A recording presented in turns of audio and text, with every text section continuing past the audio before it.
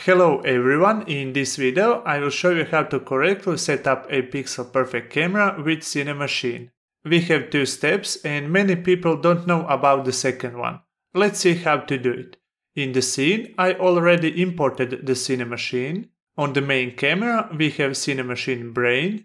We also have one virtual camera in the scene. The first step is to select the main camera, add the pixel perfect component.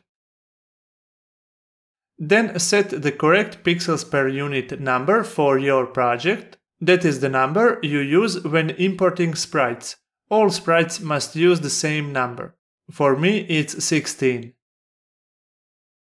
Then you can choose a resolution. It needs to be small, so I leave it like this.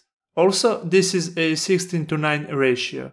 If you make changes, just make sure you use 16:9 ratio.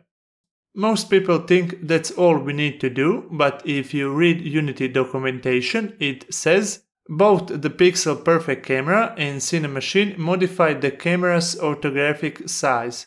Using these two systems together in a single scene would cause them to fight for control over the camera and produce unwanted results.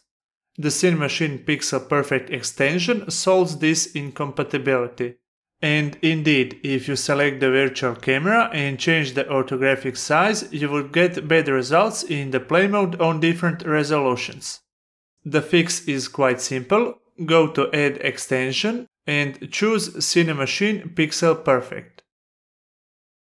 And that's it. Now everything should function correctly. Thank you for watching and don't forget to subscribe.